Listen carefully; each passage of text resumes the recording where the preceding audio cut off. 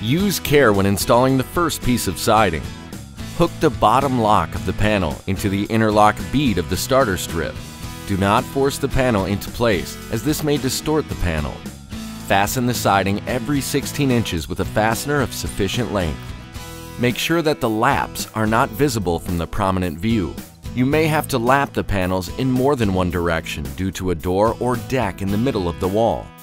Make sure that the laps are laying flat.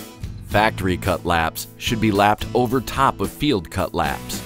Lap panels with roughly 1 inch between the nailing flanges.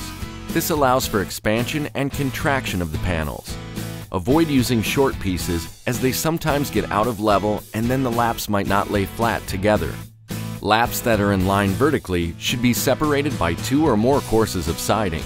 Separate laps from one course to the next by at least 16 inches. Joints above and below windows or doors should be avoided. Siding panels are to be hung to allow for expansion.